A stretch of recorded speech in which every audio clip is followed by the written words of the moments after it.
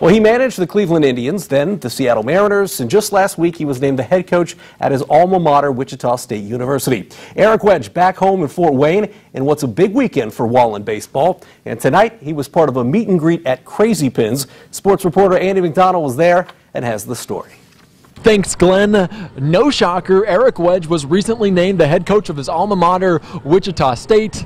It's also no surprise that he's happy to be back home, as he calls Fort Wayne a special place. There's special people here. It's a special community.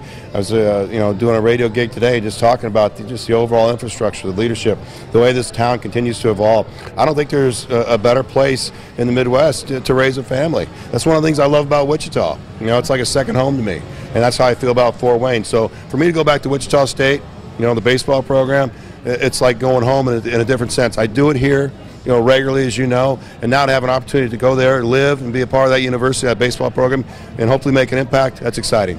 You said it when we were just talking off camera, full circle is right. So obviously you've done a little bit of everything in baseball, between playing, between managing, between scouting, between being a TV commentator.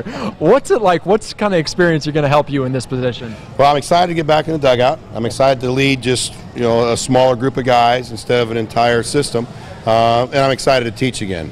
It's less mentoring, more teaching the game, baseball, leading, running a ball game, being a part of a smaller staff, but ultimately to take young people and help them both on and off the field. The Northrop grad will have a league dedicated to him at the Wallen complex tomorrow from 10 a.m. to noon. For Wayne 15, I'm Andy McDonald.